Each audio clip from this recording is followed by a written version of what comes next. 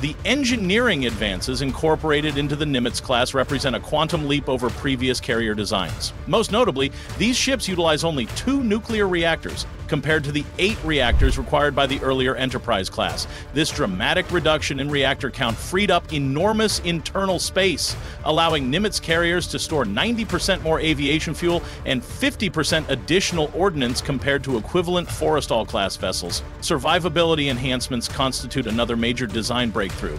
According to U.S. Navy assessments, these carriers can withstand 3 times the battle damage that destroyed Essex-class carriers during World War II Japanese air attacks. The hangars feature innovative compartmentalization with 3 separate fire bays, each sealed by massive steel blast doors designed to contain and prevent the spread of catastrophic fires or explosions.